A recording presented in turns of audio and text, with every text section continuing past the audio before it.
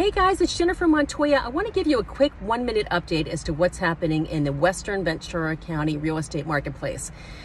Interest rates are stabilizing. I heard today of a buyer getting a rate in the high threes. I mean, all the way up to 5.5%. So rates are stabilizing. We're in more of a normal market. There is more housing inventory for buyers to choose from, which is positive. But I'll tell you this, there are still multiple offers out there on properties. I made an offer on a home in Thousand Oaks last week, 6 offers. We went $125,000 over the list price, and we didn't get it, unfortunately. So if a property is priced appropriately and in decent condition, it is moving quickly.